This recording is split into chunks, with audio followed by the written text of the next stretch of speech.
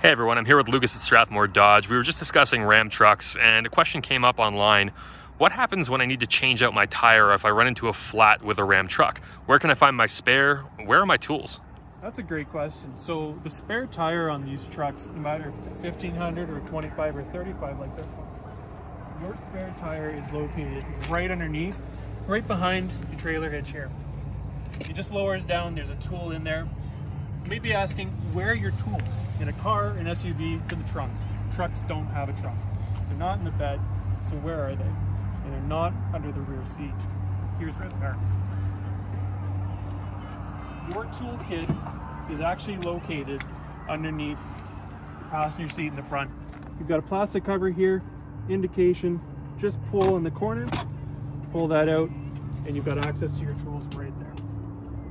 There's a little clip in the corner, you undo that, it releases everything, and everything you need to change your tire is right there.